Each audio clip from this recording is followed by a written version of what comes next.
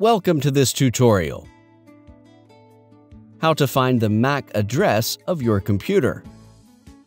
A MAC address is a combination of characters, numbers that are separated by the colons in 6 pairs.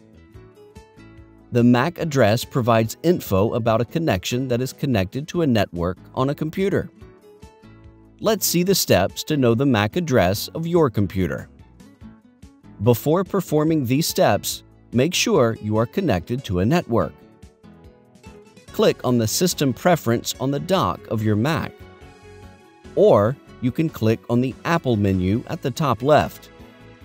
From the drop-down list, click on System Preferences.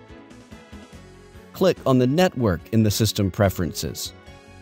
Select your network connection from the left panel. As in this video, I am selecting Wi-Fi, which is connected to a network. Click on the Advanced button. Click on the Hardware tab. Here, you will find the details of your MAC address.